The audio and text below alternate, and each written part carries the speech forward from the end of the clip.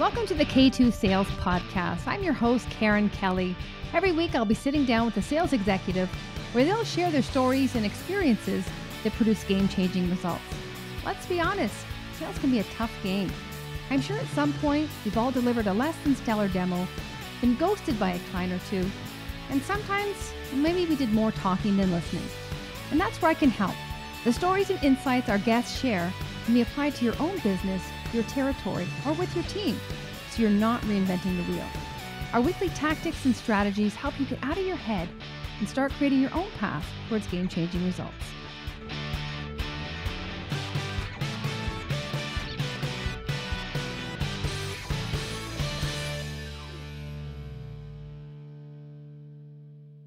Welcome back to the K2 Sales Podcast. I'm your host, Karen Kelly. For those who are new, welcome. And for those who are returning, welcome back. I've had the pleasure of speaking with many inspirational guests over the past months. I'm coming on today to do a solo episode, which I do from time to time, and really to share what I'm seeing in my business and just in the sales world in general. And I want to talk to you today. This is going to be a short one, but I want to talk to you about delivering your value prop, whether you're a founder, a small business owner, or a sales professional working for corporate. And the reason is that I hear it I hear it go wrong quite often, and it's so important because usually it's the first thing that people learn about you, and people form a first impression in 7 seconds. And so if you think about your value prop should be around 30 seconds, that's almost a third of the time that they've already formed an impression. So if you're leading with features and benefits, or you're stammering, or you go way too long, you've lost them immediately. And so as I was thinking about what I'm going to talk to you about, 3 C's came to mind for me is what we should be thinking about, or what we should be embodying in preparation for our value prop. And I say preparation because, you should have a framework for what you're going to say, and some examples might differ based on the person you're speaking with, because the industry might be different. But for the most part, what you're going to say is going to be the same. But you want to have it practiced, not rehearsed, but you want to understand some of the talking points that you're going to be delivering. And so the 3 C's are clarity, curiosity, and conviction. And so when I say clarity, this is, first of all, clarity in yourself, like, especially if you're a business owner, what they're going to be thinking the entire time is, why did you start this business? If it's a service-based, if it's a niche-based business, there's a story behind it. So have clarity in yourself, have a real strong understanding of why you started the business. You should have that on your website or your About Us page that really conveys the emotion, the story behind it, so that others can see themselves in that story, because that's very relatable. And most founders don't want to put themselves out there, and they're afraid, to make themselves visible. But what you're doing is, by you hiding, you're preventing others to see you. And when they see themselves in you, that helps them come to that awareness or acknowledgement phase, that then they can move towards, doing something about the problem. And that's where you can help them. But, when we hide from that, from sharing our story and telling our why, we're not helping them. And so one thing I would say is, it's not about us. We've launched the business. We need to now put ourselves in the shoes of our buyers and think, how can we help them move to that unaware or denial? And part of that is through sharing our story. So really getting clear on yourself, on why you started the business, even if you are in corporate, why you chose this company, why this industry. I worked in healthcare for 20 years, and it's because it was meaningful for me. I wanted to be a doctor my whole life, and I chose a different path. But being in healthcare, being in the hospital setting, being in service of patients, that was important to me. And so I made sure that came out when I was sharing why I chose the industry I did. So really have clarity of yourself. Also have clarity of outcome. So after you share what you do, what do you want them to do? Do you want them to ask you questions? If this is part of your social outreach, do you have a call to action? So if it's not maybe your value prop, but if you're sharing a message, what do you want them to do after? So really have that end in mind. Do you want them to ask questions? Do you want them to look for more information? What type of information in that? So you can kind of build that in a little bit to prompt them or cue or tee it up for what that next step is. And really help them, know know where we're going after this. So if you're sharing your value prep, if you have a message about what you do or your company, what do you want them to do after they read the message or after you share it? And so have that in mind so that it's organic. That next step is almost baked into it. And so the first one is clarity. And I would also say when you're delivering your message, so often I hear these pitches because I'm involved in pitch competition, sometimes as a judge, sometimes as a sales coach to prepare them. But even after they share their value prop or their pitch, I still don't know what they do. And so we have to be clear because oftentimes our prospects have never bought our service or maybe never bought from us. And so they need to understand with complete clarity what it is you do and what problems you solve and for who and how. So put yourself, in your buyer's shoes, use language that they would understand, really paint that picture using visuals, just storytelling a little bit. Say like, when work in, for me, I could say, for these sales reps who really are, type A go-getters, really want to take their career to the next level, but unfortunately they're not getting the support that they need or they're not getting the coaching they need. And so you paint that picture and you almost make the problem. So for me, that would have been lack of coaching or lack of development. That's the enemy. And get them to see themselves or align with that enemy, whatever you're trying to paint a picture of. Yeah, well, you know what? We actually work with companies who have teams like that, and we provide a structure and a framework to support them so that they can get the skill set, they can get the support they need ultimately to drive the results for them and also for their company. Okay, but I did a little bit of storytelling there, but I have to be clear on what problem I solve for who and what industry. And part of clarity is also brevity. So less is more, and when you're practicing this, can you tone down the language so it's very layman terms? And can you tighten the words so you're not, using 12 words to say something you could say in 6? So first one is clarity. Second point is curiosity. And so the whole point, if we go back to a value prop, and if you're delivering this in person, is that's just a sound bite of what it is you do. Okay, we're not going to give them everything because we want to create a bit of intrigue, of curiosity.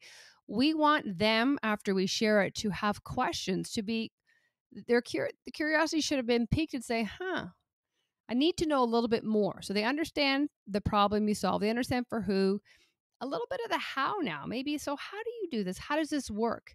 And if you've delivered it correctly, you should pique their curiosity because we don't want to give them all. We want them coming back. And sometimes, it's after it's another call. And again, then they're thinking about it more often, but we definitely want to pique their curiosity. So think about, what you would deliver in the first instance, a first exchange, and then what information would you hold back that's almost secondary, but is important to them. So again, we want to pique their curiosity. And the reason is if we give them everything at once, there's no need for a future call or for, further dialogue. But also we want to sound and look different from everyone else. And this is where, think about if you are sharing information or content, like we want to pique their curiosity so that they stop scrolling and we've caught their attention. So is it an attention grabber? Is it language? Is it some polarizing statement we've said? And a polarizing statement is really going to get someone's attention because the goal is it's going to say something that's provocative, but it aligns to 80% of your audience. And the other 20% who think, oh, this girl, this is totally BS. I don't agree with what she's saying. That's what I want. I'm not going to be everything to everybody, but those 20% who don't agree or don't like what I'm sharing, they're going to disqualify themselves. And so I know now these are my people. This is my tribe.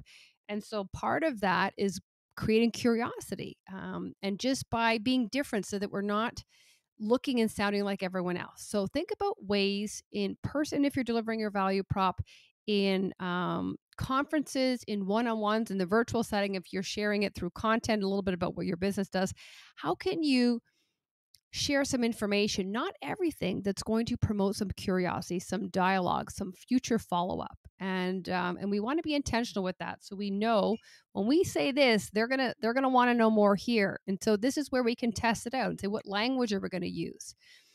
Where are we going to place certain words that's going to invite them to want to come back because they're curious? And the third one is conviction.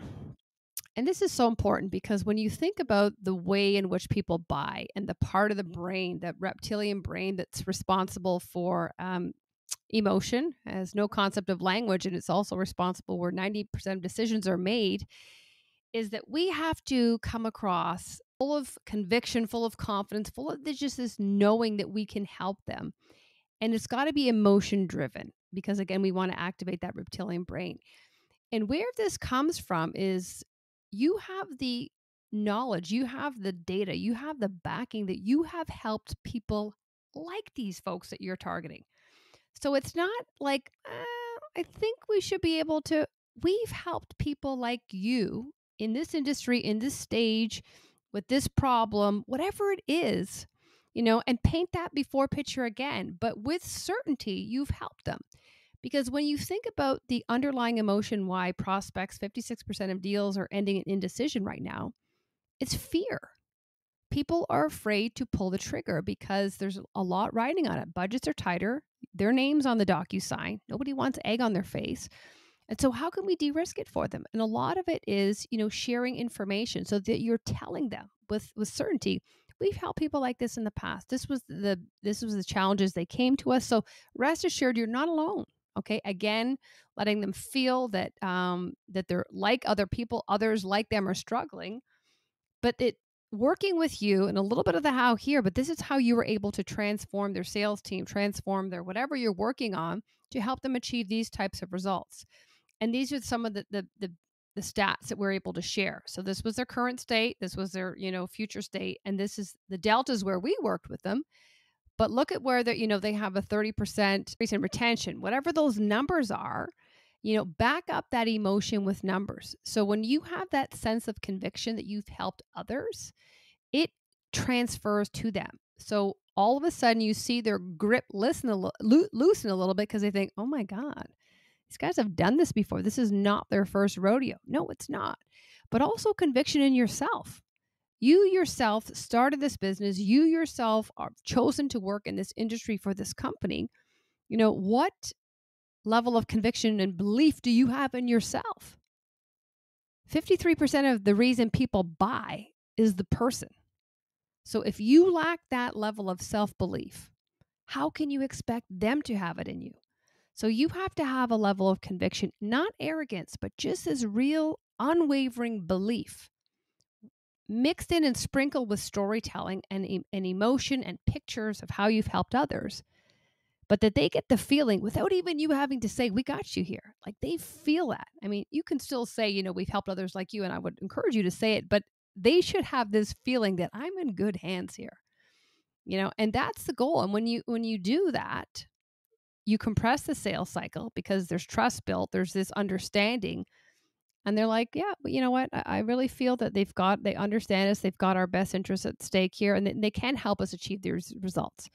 So in quick summary, I would say when you are sharing your value prop in person in a virtual setting, if you're sharing some information through content creation online, the 3 C's of areas what we can really adopt to help us stand out, help us allow our audience to know what problems we solve for them. And that's a big thing, what problems we solve, because everyone's pitching benefits and features. People don't know, 97% of people are in unawareness. They don't know that they have a problem. So the first thing is, how can you paint a picture for them to acknowledge and go, I think that's us. Or, you know what? That could be us if we don't do something about it. And so in order for us to do that, we have to sell the problem. And 3 ways we can do that with our value prop is, the first one is clarity. Be clear, know who you are. What is the outcome after you deliver it? What do you want them to do? What are those next steps? So really choreograph that. Make sure that you know where you want them to go, what you want them to do. The next one is curiosity. So don't give them everything, right? If you're talking for 30 or 40 seconds, leave some stuff out, more of the how to, because that part is your unique area of how you can solve the problem. But most people is the why. Why should we change? Why now? And why you? So the how can wait a little bit. They need to first know that they have a problem and that worth solving, and that you're the one that they'd like to journey along this path with. And the third one is conviction. Again, if we're looking for them to buy to move forward with us, we have to have a sense of conviction. We have to have self belief and confidence in ourselves that we can take them across the line. Even if it's the first time we've done this, if you're a brand new sales rep or you're a brand new business owner and you say, Karen, well, I haven't actually helped people like them. Okay. Have you helped people in life? Have you solved problems on a parent committee? Have you been part of a sports team where you had to come together and overcome a challenge? So in life, you were able to solve a problem. Okay. So I would just say, look at those transferable skills. Look at what you had to bring to the table. Was it, a level of understanding, awareness, empathy for others, clarity and communication? Like all these things are part of what you're going to bring to the table. So until you get that first deal across the line, look inward and say, well, how have I helped in general in life? And allow that to start elevating your sense of confidence, belief, because again, sales is a transfer of enthusiasm. And if you can't transfer the level of belief and conviction that you can help them, they're moving on to the next person, because no one is going to put their name on the line for a marginal growth. It's got to be significant. And for someone who's wavering in whether or not they can solve their problems. Okay. So put those into practice next time you're sharing your value proposition, and let us know how it goes. Let us know what success and also what success you yield, but also how you feel, because it should be conversational. It shouldn't be this robotic, scripted, pitchy, nervousness. They're buying you. They're buying from a person, not a bot. If they want to go to AI, they can buy from a bot. But this is where we have to inject humanity back into it. And this is where we have to have a conversational, playful, yet confident tone about us that's just storytelling, and it puts them at ease, that when they leave they're thinking, oh, it was different, and they remember you, but it was different and it wasn't so buttoned up and tight. And so try that on, let us know how it goes. Thanks for listening, everybody, and we'll see you next time.